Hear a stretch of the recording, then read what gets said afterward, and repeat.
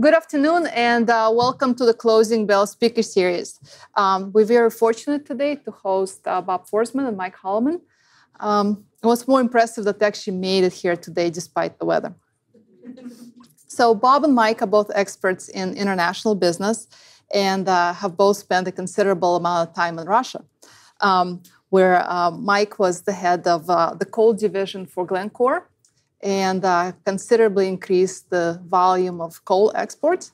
And Bob held a variety of investment banking positions, ultimately being the head of Barclays Russia, in charge of investment banking business and wealth management. So currently, Mike serves as the CEO of Missouri Cobalt, and Bob is the vice chairman of UBS in New York City. And another fun fact, Mike is actually a graduate, and he graduated in not from the College of Business, but with a degree in political science. So he's an old. So today we'll have a panel discussion format. LJ will moderate it. LJ has also spent a good amount of time in Russia with Bob and Mike, so he'll manage that. And because of the time constraint, we're going to save all Q&A for the after presentation reception Whiteheld.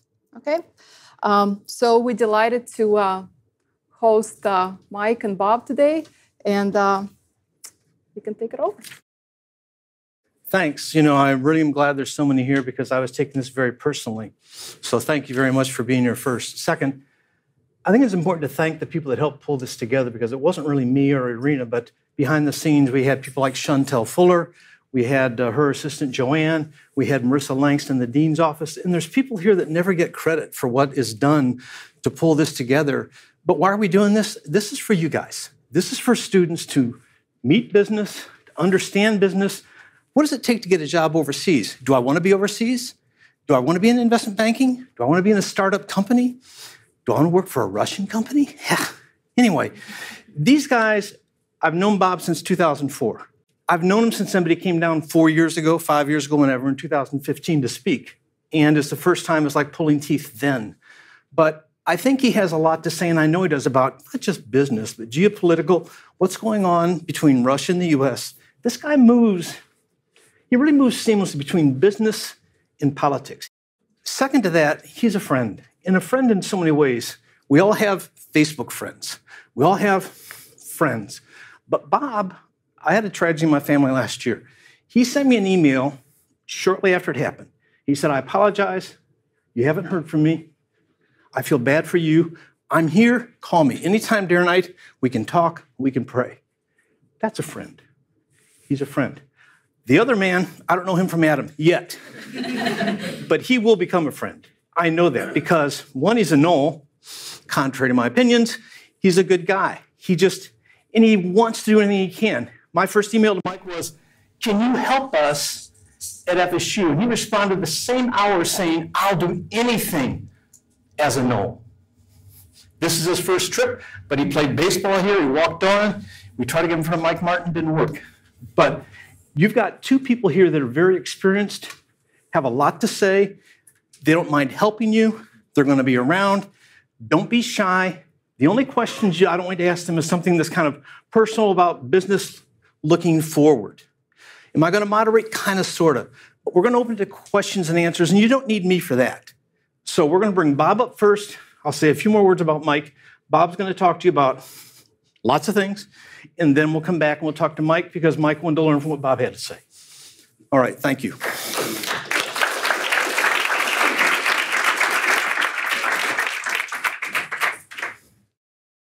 It is a real pleasure to be here with each and every one of you. I was here 4 years ago, as LJ said, and it recharged my batteries for several months afterward, just interacting with the FSU students. I loved being here, and I'm delighted that I'm here again. I would like to thank LJ. I'd like to thank Irina, and I'd like to thank Professor Christensen for having me and Mike. The fact that Mike and I are old buddies, and we have some business dealings together today makes it extra special that we're here. As LJ said, I spent a lot of time in Russia, I lived in Moscow for 15 years. I lived in Ukraine, Kiev for 5 years. So I was 20 years, which is about the average age in this room probably, in the former Soviet Union. But I want to tell you a little bit about how I got to why I went over there and how I got into investment banking, because I can tell you that when I was your age, whether that was in college or in graduate school, I would use investment banking as the example, the specific example of the last thing I wanted to do was investment banking. That's what I said when I was your age. And I got into investment banking not for the reasons that a lot of people get into it, but for reasons that I'm about to explain. So last year I hit 50. I must confess, I hit 50 years old. And I can tell you that when I was your age, or let me back up. When I was 12 years old, that was 1980, that was Ronald Reagan had just come into power. Back then, for all intents and purposes, we had two countries in the world. We had the Soviet Union and the United States and the Soviet Union. China, the Middle East, Latin America, Africa, those were all Europe. That was all a derivative of that main relationship, the United States and the Soviet Union. We didn't have ISIS. We didn't have Al-Qaeda. We didn't have climate change that we were aware of. We didn't have bird flu and Zika, whatever it's called, virus. We had thermonuclear war. Nuclear Armageddon. That's what my generation, worried about, that we were going to have a thermonuclear war between the United States and Russia. So when I was 15 years old in 1983, my formative years, 1983, if you can imagine, this is going to make me sound like a dinosaur, but we had 3 television channels. We had ABC, NBC, and CBS. And depending on where you lived, maybe PBS. I don't think I got PBS until I was 13 or 14. So we had basically 3 or 4 TV channels. We obviously didn't have the internet. We didn't have 900 channels. We didn't have VCRs, VHS players. We had television. So all of America would watch the same thing at the same time. So, for example, when Rudolph the Red-Nosed Reindeer would be on CBS at 8 p.m. on December 18th, the entire school was talking about it that day. And then the next day, the entire school talked about what they had just watched last night. Today, I don't think 2 unrelated people watch Rudolph the Red-Nosed Reindeer at the same time. I don't even think it's on, you just, whatever, you download it, if you even watch it. The reason I mention that is in 1983, there was a television movie, not in the theater, but on television, called The Day After. And 100 million Americans watched it. That's like more than watched the Super Bowl. 100 million Americans. Back then, we didn't have 330 million. We had maybe 250 million, maybe. So basically half the adults in the country watched a movie called The Day After in 1983, and it was about, obviously, a fictional movie about the day after a thermonuclear war between the United States and Russia. One thing led to the next, a miscommunication followed by a misunderstanding and a miscalculation. Next thing you know, the world is undergoing thermonuclear war. So as a 15-year-old watching that, I remember thinking, by definition, nothing is more important than making sure that that doesn't happen. I didn't know what profession that was to make sure that that didn't happen, but I remember thinking, I don't want to be a lawyer, a baseball player, a doctor, whatever. Like, by definition, nothing's more important than making sure that doesn't happen. So when I graduated high school in '86, I decided to major. I went to Bucknell University, undergrad, and I did international relations and Russian studies. And I decided I was going to tear down, I was going to help dismantle communism, and I was going to make sure that we didn't get into a nuclear war with the Soviet Union. By the time I graduated, 1989, my senior year, my first fall semester in 1989, I did a semester in the Soviet Union. If any of you know a little about history, back then, in the fall of 1989, the entire Iron Curtain was unraveling. Czechoslovakia, Poland, East Germany, the Berlin Wall coming down, Romania, the former Eastern European communist countries were throwing off communism and moving to democracy and a market economy, and it was a euphoric period. And I was in Moscow, of all places, in that time period. So that changed my life. I was in the Soviet Union during those dramatic months of the fall of 1989, when the world was changing, the Cold War was coming apart, was being won basically by freedom and democracy before my very eyes. I then went to graduate school at Harvard, a master's program in Soviet studies, and again, both in college and in graduate school, investment banking. I would literally use this as an example of the last thing that I wanted to do. I wasn't interested in making money and being an investment banker. I wanted to be a peacemaker that was my calling in life as a person of faith. I felt that God's calling for me was to be a peacemaker between the United States and the Soviet Union. By the time I finished my first semester at Harvard graduate school at the end of 91, the Soviet Union collapsed. And they entered the path toward democracy and market economy. So I thought, okay, well, my job is done here. And I ended up writing my thesis in graduate school on privatization in Russia. Privatization meaning the act by which state-owned enterprises were sold to the private sector. As Americans, most of you are Americans, I think maybe some foreign students here, it's hard as Americans to imagine that in the Soviet Union, every company, every store, every shop, every factory was owned by the government. So unlike some Eastern European countries like Poland, which had small and medium enterprises that were owned by families or by individuals, in the Soviet Union, everything was owned by the state. So you couldn't make an unsharpened number 2 pencil for a profit as a private entrepreneur. So the privatization program, which the U.S. government helped to fund and to advise on, we were advising our former Soviet adversaries, advising them on selling their companies from the state, from the government control to the private sector. And we spend billions of dollars, not as much as we probably should have spent, but we spend billions of dollars in Russia, Ukraine, other former Soviet republics, other former Soviet bloc countries like Poland, Czech Republic, Slovakia, Slovenia, et cetera, and helping these countries transition to a market economy and to democracy. And I got into investment banking very much in a backward way. I didn't take finance classes or business classes. I took some economics classes in college and graduate school.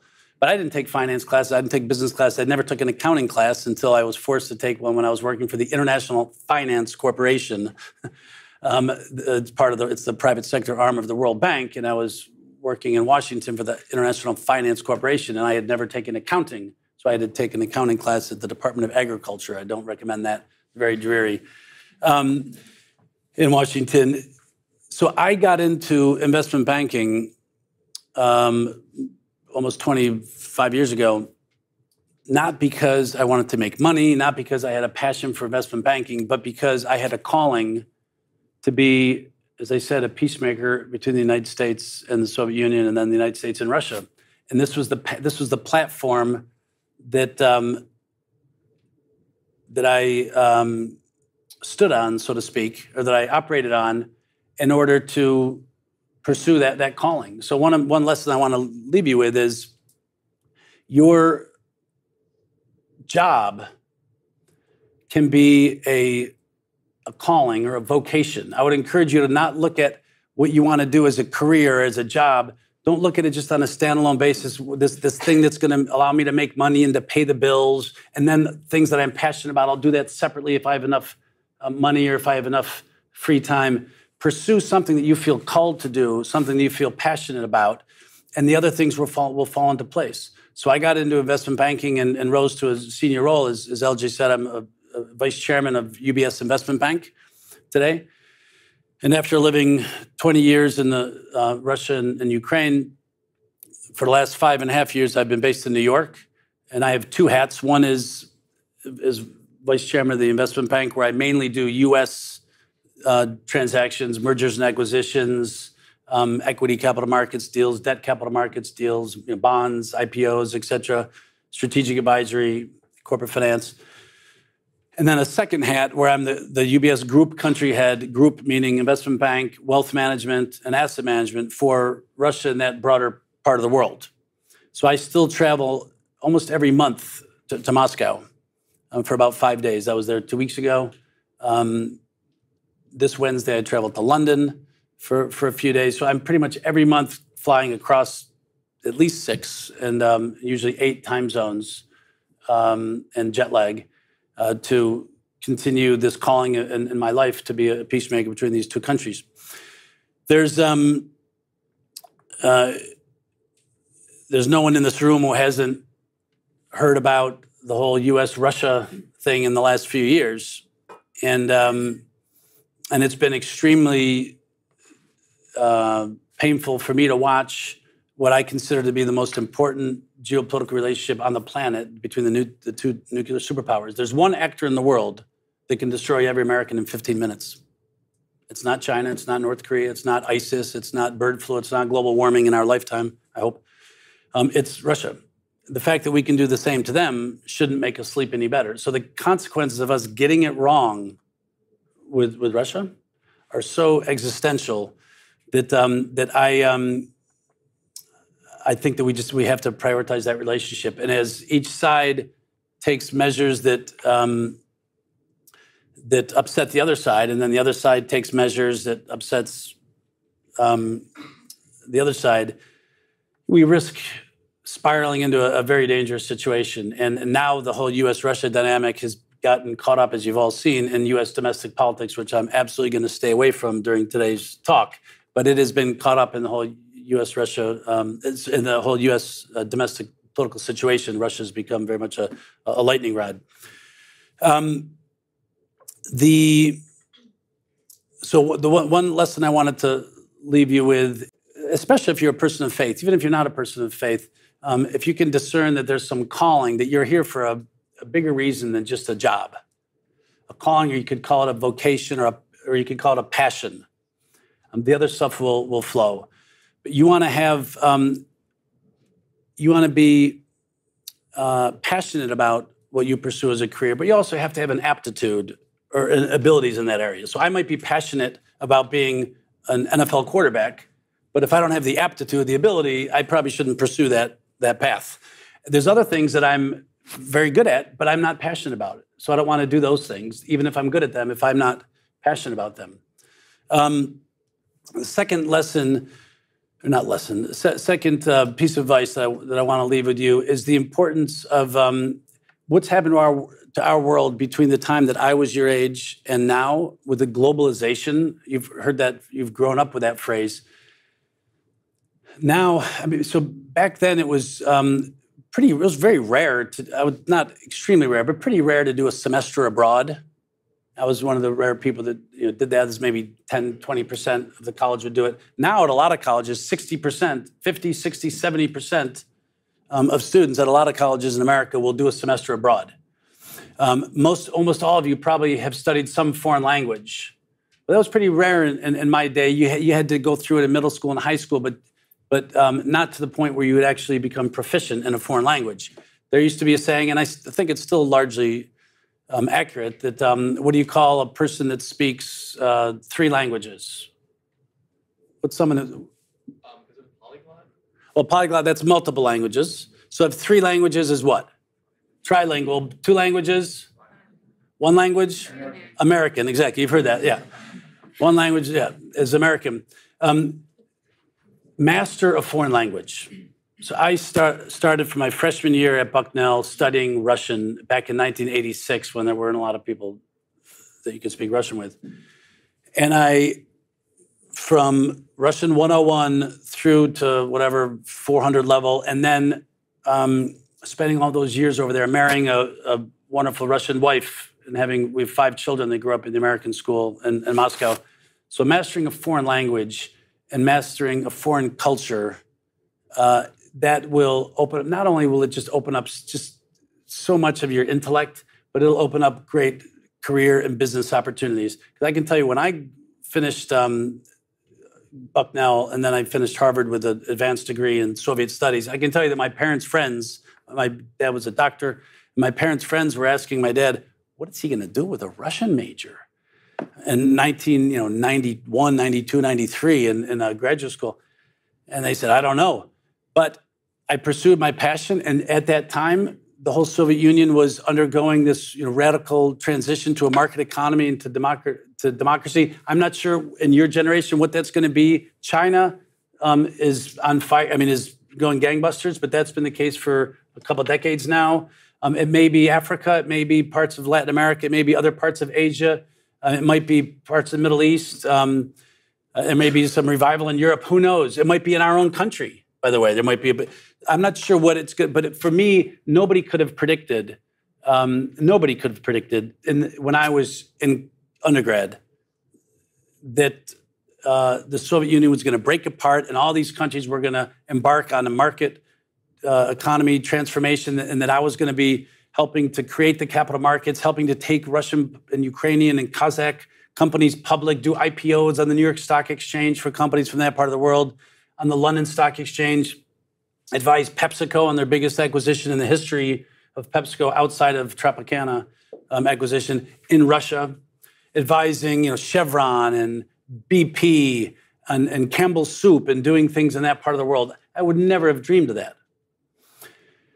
And when I was doing that 10, 15 years ago, 5 years ago, I would never have dreamed that today, in 2019, one of our focuses as investment bankers operating in that part of the world is not taking Russian companies public on the New York Stock Exchange and on the London Stock Exchange, but taking public companies over there private. That's how bad the geopolitics have gotten between the United States and Russia. And that's how bad the investment climate has become because of the political situation, the investment climate for American companies in Russia, and the capital markets, international capital markets are closing for a lot of Russian companies. So it's pretty depressing. I can tell you that instead of now taking companies public on the New York Stock Exchange, we're advising companies buying back their shares and delisting and becoming private companies again. So, and hopefully that's just a period of time, and whether in a year or 5 years, there'll be I'm personally convinced the United States and Russia are destined to have good relations, because there's not a problem in the world that the United States and Russia couldn't solve if we're on the same side. And if we're not on the same side, there's not a problem in the world that can't get worse. I've probably said enough, because I want to leave some time for Q&A, and most importantly for Mike to say a few words.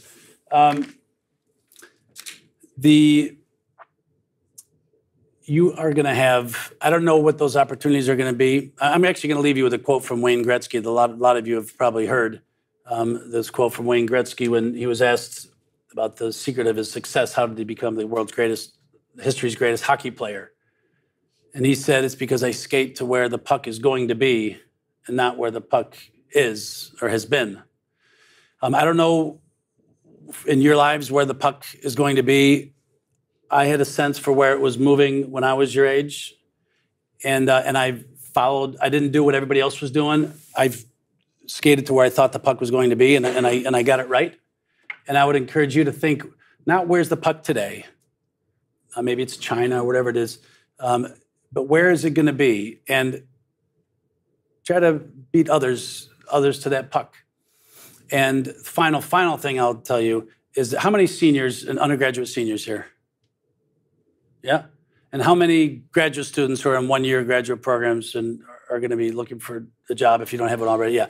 I can tell you that when I graduated college, not only did I not have a job, I had no idea what I was going to do. I graduated with a dual degree in international relations and Russian studies. I had no idea what I was going to do. There might be family members, there might be friends of yours, or girlfriends or boyfriends, parents, very likely. If you don't have a job, you don't have something lined up, and you're a senior, or you're a junior and you don't have a summer internship lined up for this coming summer, I'm not telling you to relax and go watch TV and play video games and don't worry about it. It'll come to you. I'm not telling you that. But I am saying, don't stress. You guys are young. You got the world ahead of you. The world is your oyster. You got so many things that you're going to do. And don't stress if you're a senior and you don't have, again, don't be complacent, don't be lazy about it, but don't stress about it. I didn't, and a lot of people that are doing very well today didn't know what they were doing, didn't have a job lined up before they graduated from college. So a little word of encouragement. With that, I'm going to hand over to my good friend, Mike.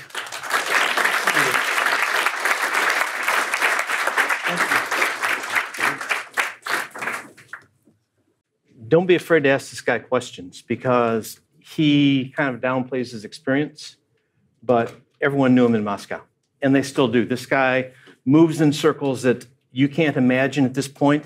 If he says, don't stress, okay, fine, don't stress. But if I were a parent and I'm not, I'd say, where's your job? So I'd make you stress, but that's my lifestyle.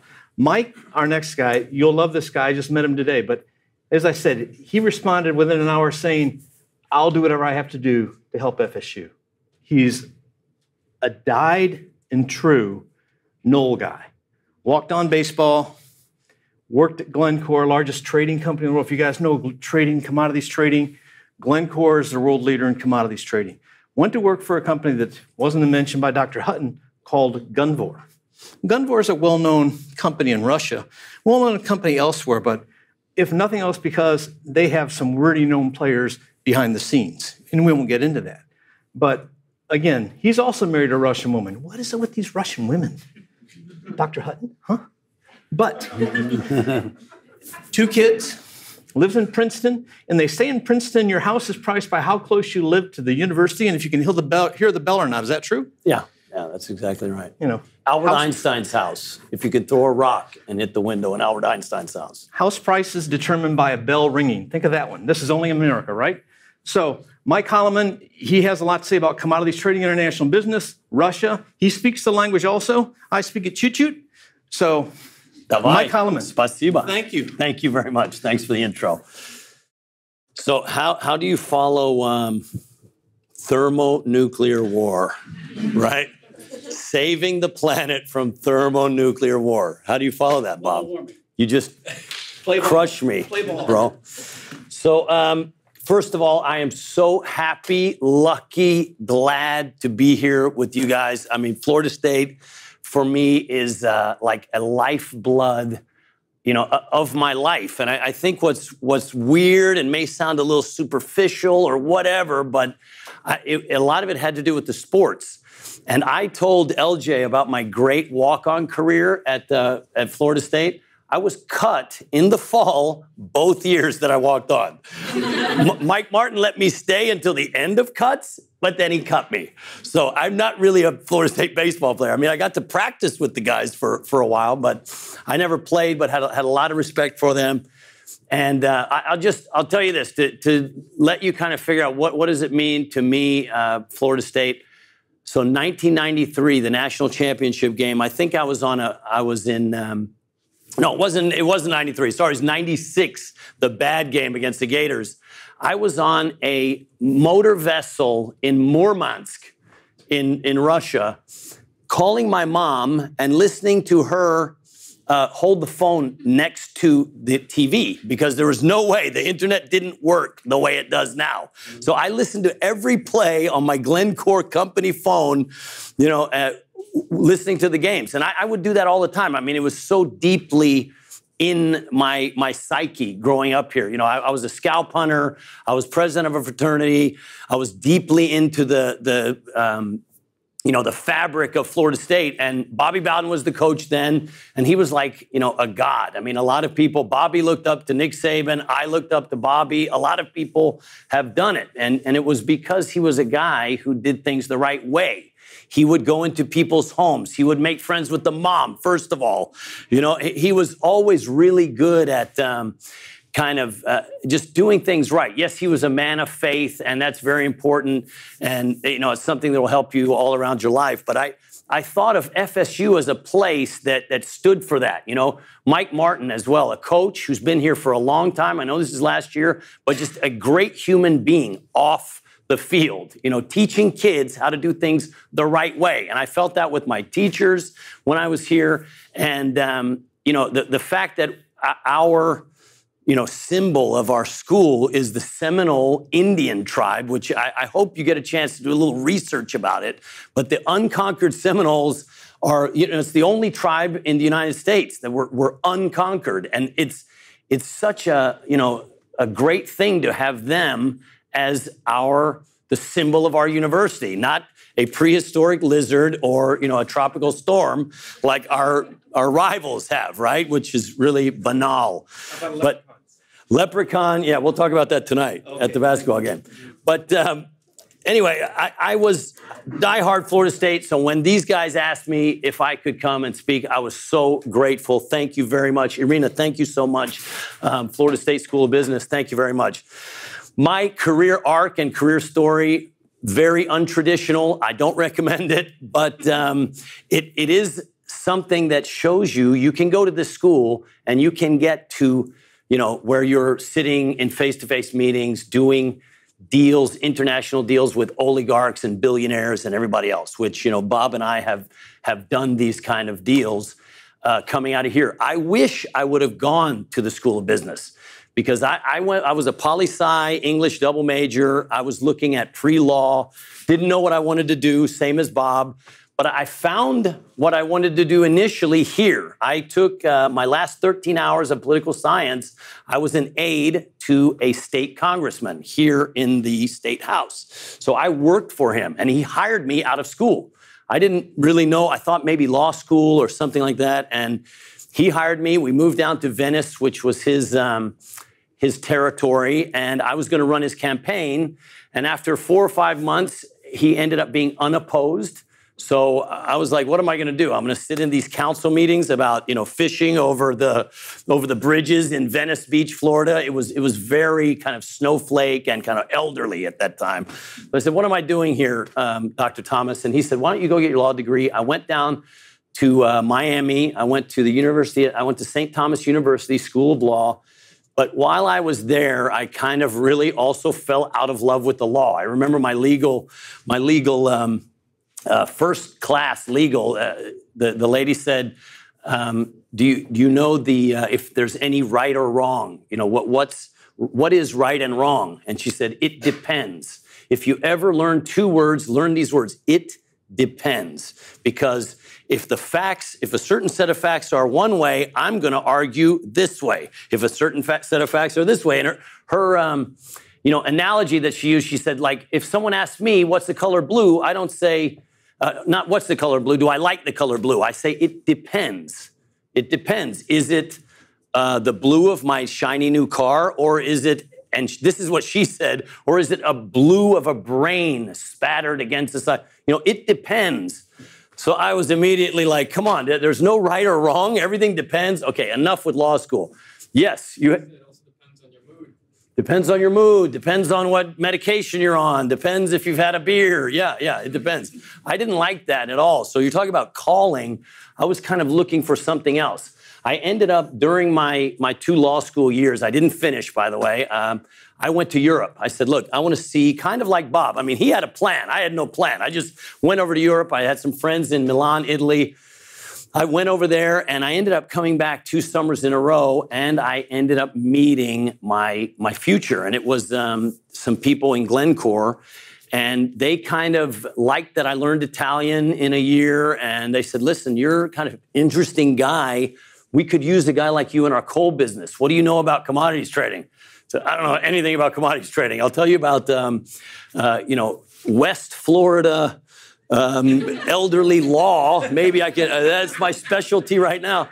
I said, no, well, we'll teach you everything. So I moved to Zug, Switzerland. No idea what I was going to be doing. And I ended up sitting in the traffic department. So commodities trading. Here's my little bit on commodities trading. Fascinating business. You have 2 types of real trading. You have physical commodities, where you're out there buying metal, raw materials, oil and gas, coal, which is what I ended up doing, iron ore, pig bellies, oranges, sugar, grain. You buy it and you transport it and you try to make a margin. And then there's the paper and derivatives, which you hear a lot about. And that's people sitting in New York and Wall Street or in Zurich or in London. And they're on exchanges trying to guess which way the markets will go. Now, I didn't really like the guessers. I considered them a necessary evil because they were the people that kind of kept us out of trouble. We used them to hedge. I don't know if you've gotten into hedging, but we used them to hedge when we knew what was going on with the commodity. The price was going a certain way. We would buy derivatives and protect our positions. But what I liked about commodities trading was actually getting the physical material and transporting it.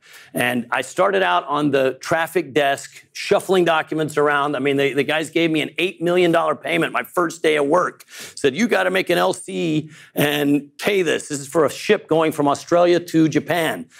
And I said, wait a minute, what's $8 million? That's got to be way too much. No, it's 100. Yeah, what's the LC? Letter of credit. 175,000-ton vessel they're loading in Newcastle, Australia, and it's going to Tokyo for a power station.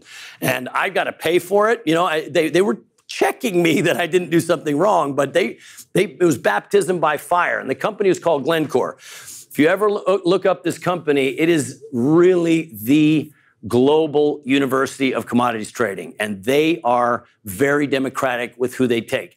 They don't take Harvard MBAs. Sorry, Bob. They everywhere else in the world, this is really a ticket. I'm telling you, Harvard MBA is you know, Bob, it is a global club where you have so many high-power friends right off the bat being in that Harvard MBA club. But you don't have to have that. School of Arts and Sciences. Oh, okay. It wasn't MBA. Okay. Just to be sure.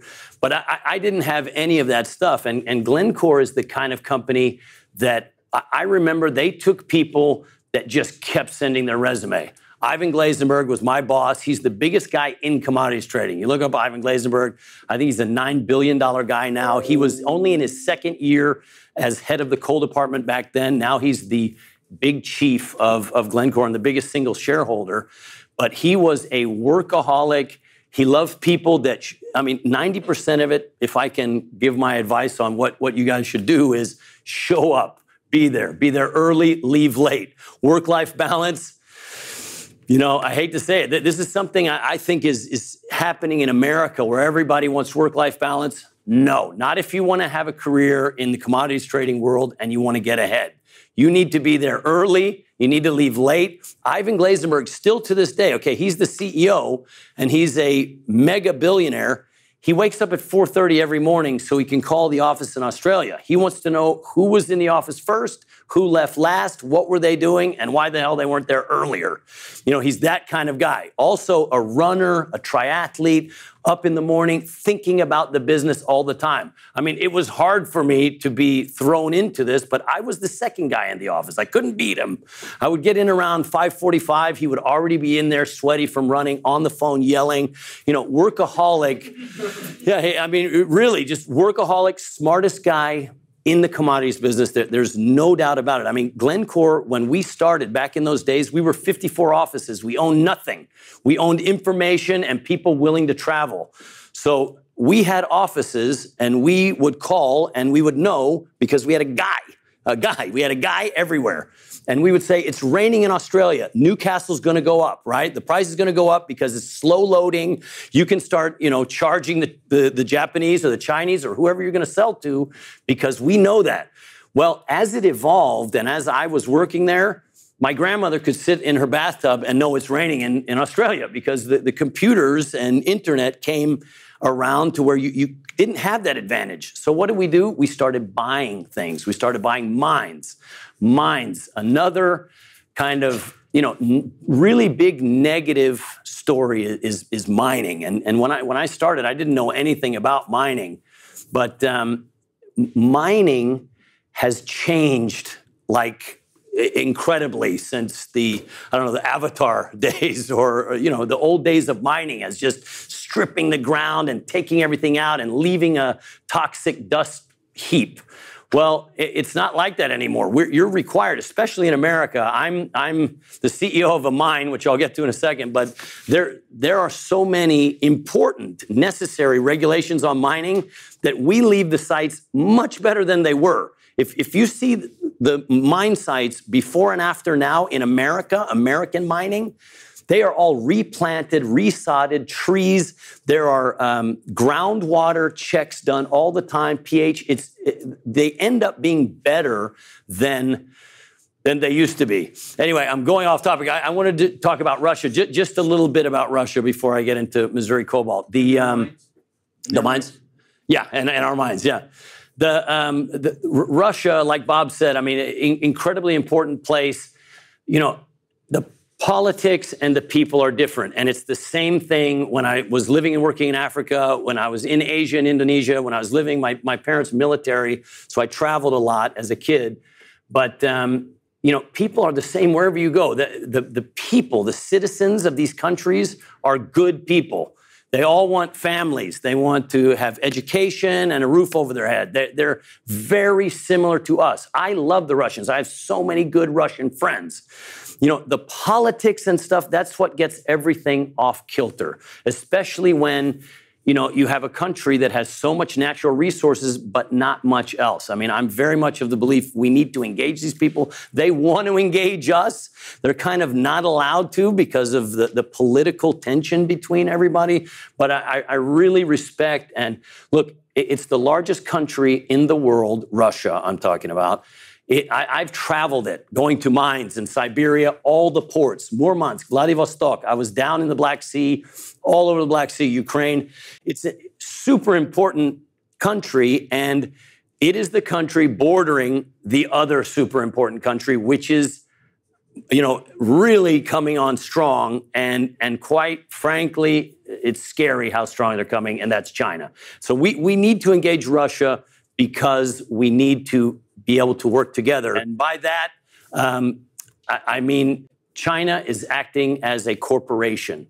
China is so smart the way they are doing their rise up from communism. They are super intelligent. They are taking over all of the industries that are the industries of the future. Electric vehicles, the revolution in electric vehicles, battery minerals. That's what we do. We're a green mine doing battery mineral technology. They are doing infrastructure. They're recreating the Silk Road. And they're going into all these second and third world countries, and they are giving them loans to build all their infrastructure. And then they're saying, okay, you don't have money? Don't worry, you can pay us back. Pay us back how? Oh, maybe we need your vote in the UN. Maybe we need to put a military base here. Maybe we need...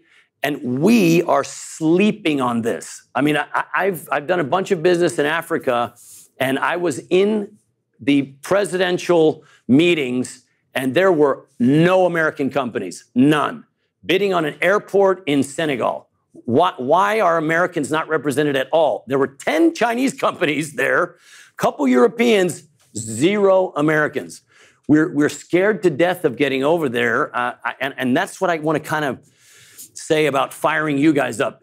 This is a very mature market for business. You guys have to do everything perfect, straight A's to get ahead here in American business. And that doesn't mean you can't do it, because it's still the greatest country, the best ideas, it all comes out of America. I mean, the number one ideas, Uber, Airbnb, you name it, new billionaire companies, all thought of out of this melting pot, great nation that we live in. And they're all lined up to come over here, right? I mean, we didn't talk anything about immigration. It's so disheartening. I've been in so many countries, and the lines are around the block of people legally trying to get in to America. And, then there's another small line in every embassy in the world protesting America. But the bigger line is always the one trying to get green cards. This is still it globally, where everybody wants to be. You have your Switzerlands, your little enclaves of wonderful countries, but they're nothing like what America is. And historically, go back to the Romans, the Achaemenid Persian Empire. No one has had a longer run of democracy and has done it as successfully as we have. But what I really think is important is to realize that you can go out. Go outside. Take your American ingenuity. You will have a leg up. If you go and work for a company that is doing business in Africa, my friends Selectra, for example, you go to Africa, they're all going to look to you. How do we do a financial plan? What do we, they don't have that kind of background, and we still have credibility globally. You got to speak languages. You got to be open to speaking languages. I speak 4.5. You speak 2, at least fluently, 3, yeah. You've got to get out there and speak languages, and you can't do that here unless you are really hustling. You got to be somewhere. I mean, I learned Italian on the beach because I needed a drink of water. I had to speak it or I couldn't have something. You know, it's very, very important to do that stuff.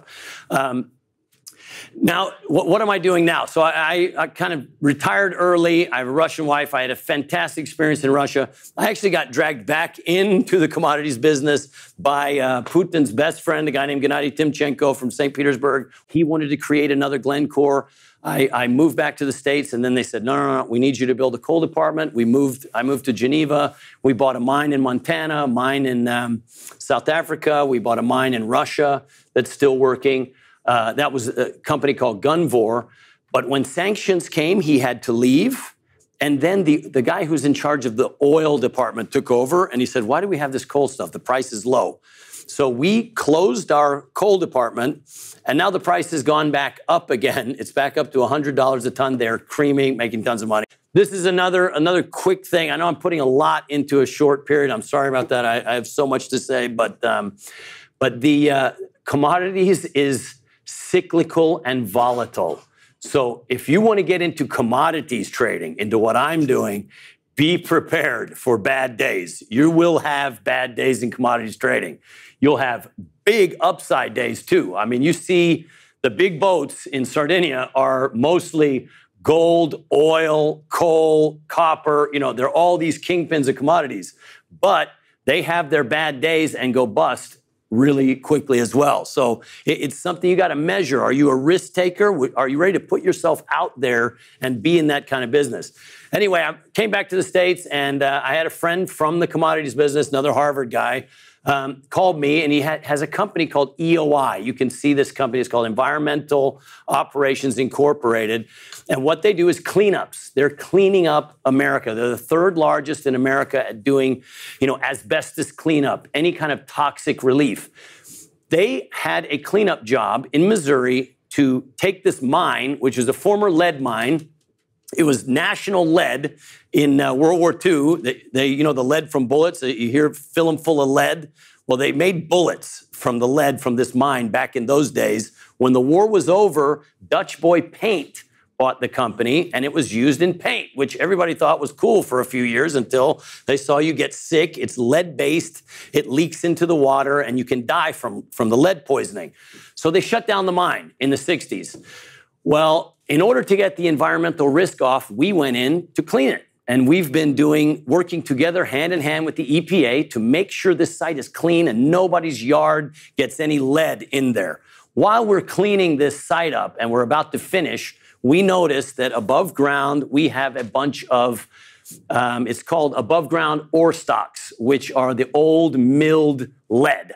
So mining, we're underground, digging out of the ground a whole belt of lead. It's a 290 million year old potassic alteration, just for your geology for the day.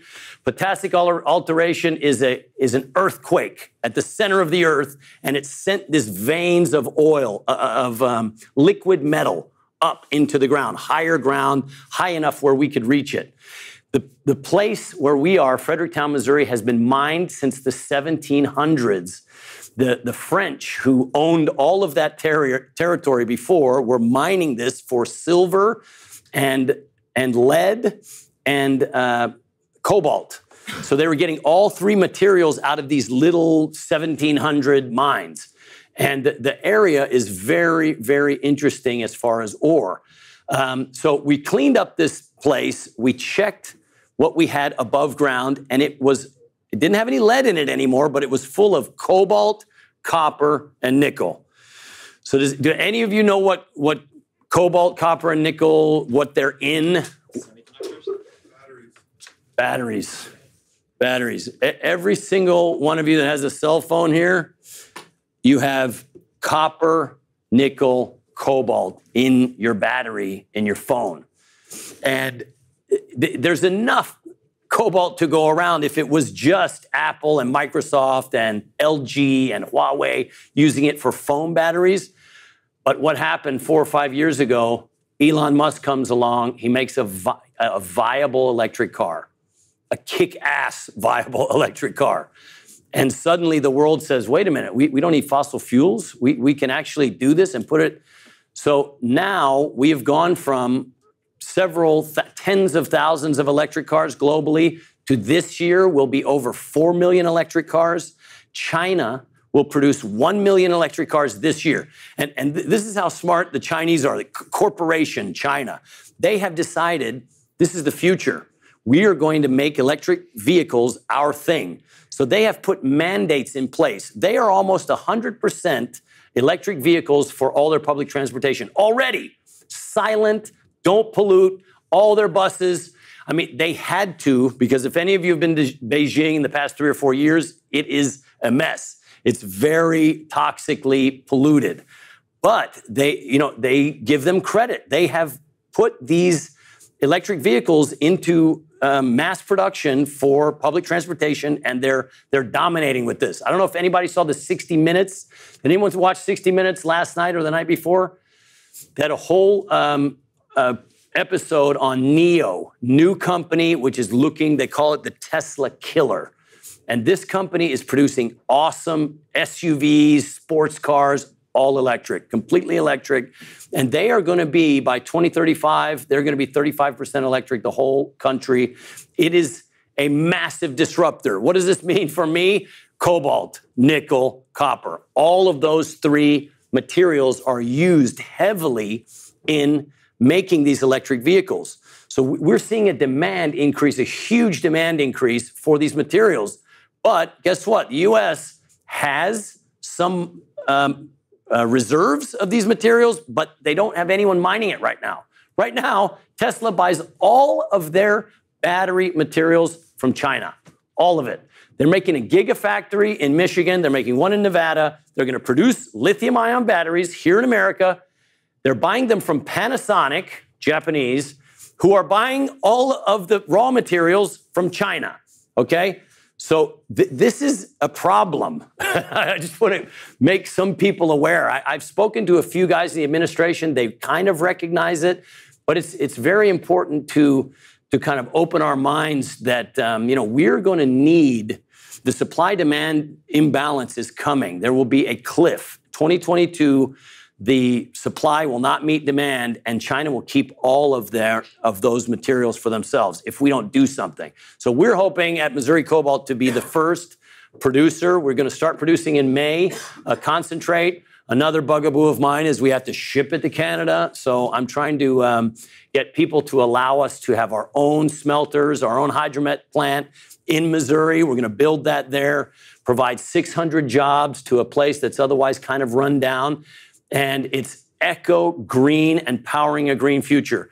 Last thing I want to say, the Earth, the sun, 1 minute of the sun's radiation, 1 minute harnessed, if we could harness it, which we're starting to with these batteries, these lithium-ion batteries, 1 minute can power, if we could efficiently harness it, a year's worth of all human activity, if you can harness 1 minute of solar power.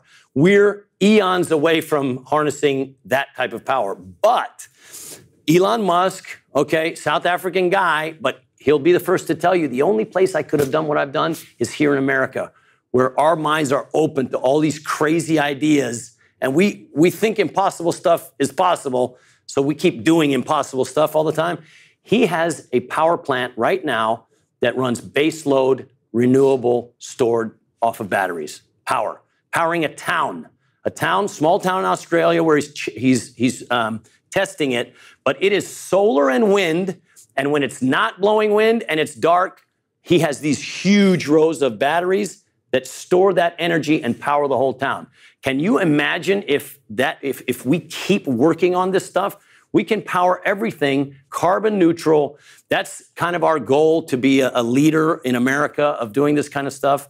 And, I think it's possible. It's not stopping thermonuclear war, but it's baby steps, right, buddy? So that's all I have to say. We'll open it up for questions after LJ, but really appreciate being here. Thank you so much. Thank you, Arena. Go Noles. Great.